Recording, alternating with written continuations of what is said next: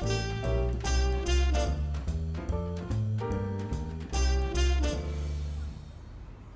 it's Robert Murray. Welcome to this week's Leadership Minute.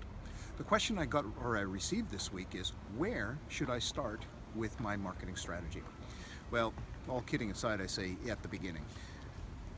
Strategy is one of those things that people tend to overcomplicate. They make it way too complex and it's really hard to follow.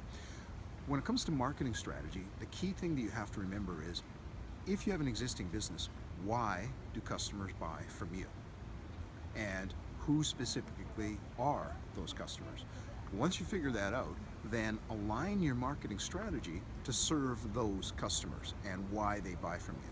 The marketing strategy doesn't have to be around marketing communications only, and that's where a lot of people make a mistake. Your marketing strategy has to be around how do you serve that particular customer perfectly, or as close to perfectly as you can.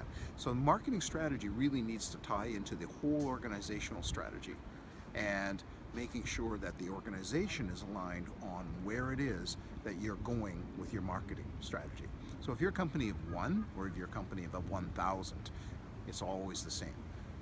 Corporate goals, then take your marketing strategy, build that around delivering the corporate goals, but delivering to your customer, the customers that buy from you.